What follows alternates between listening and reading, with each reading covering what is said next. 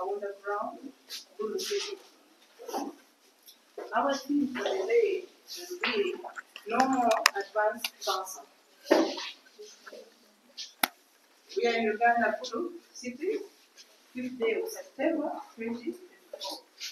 According to the Global 2022, cancer is the leading cause of death globally. The world cancer burden is unsubstantial and is growing with 20 million new cases and 9.7 million deaths in 2022 was recognized. Approximately 70% of cancer deaths occur in the low and middle-income countries. Estimates suggest that by 2030, cancer deaths around the world will increase to 13 million people. In Uganda, there were 35,968 new cases which were registered, with 24,629 death cases.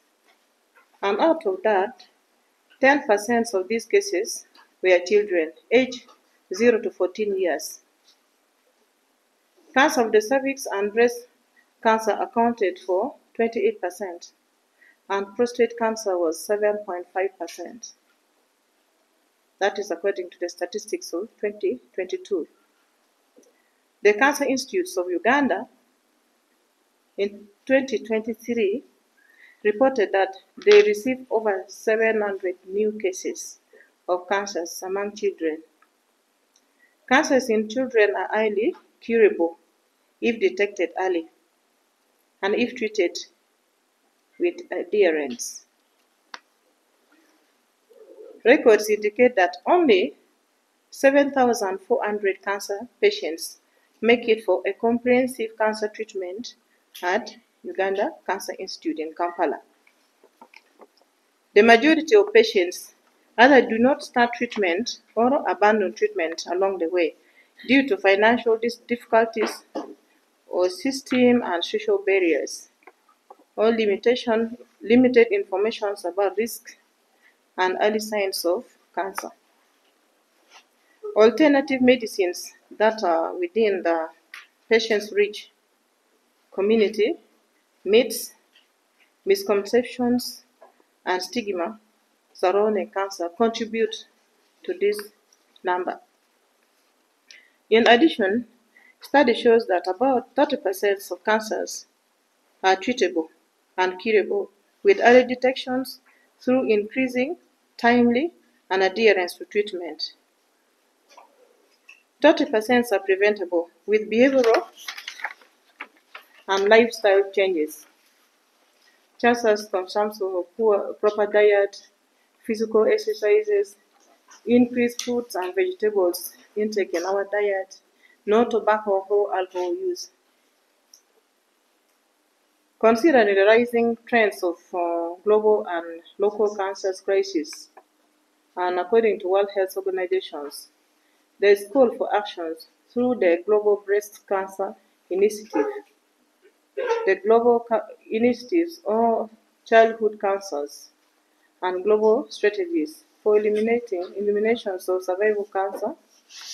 Uganda Women's Cancer Support Organization, named OCASO, in partnership with AFRON, Oncology for Africa, Uganda Child Cancer Foundation, St. Mary's Hospital Achol, and Soltaire are organizing a cancer awareness bicycle ride on Sunday, 8th September 2024 at Kaunda Grounds, Gulu City, to re-echo the importance of physical exercises in cancer prevention and to offer free cervical, breast, childhood cancer awareness and examinations like prostate screening to the public.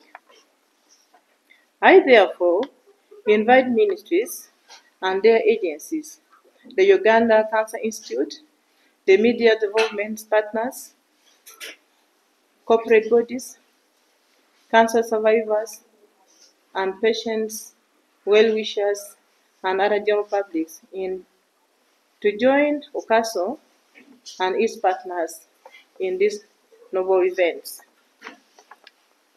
What can you do as a person? We are registering people for the Cancer Awareness Bicycle Ride on Sunday, September 2024 at Kahuna Ground, Gulu City. Supporting the cancer awareness work by buying a pink ribbon and donating for the noble cause. We therefore call people to go for breast, cervical, and prostate cancer screening and awareness to places that are providing these services, and as well support the event. The OCASO and consortium's partners have been actively addressing the care gaps for cancer patients through a series of impactful initiatives.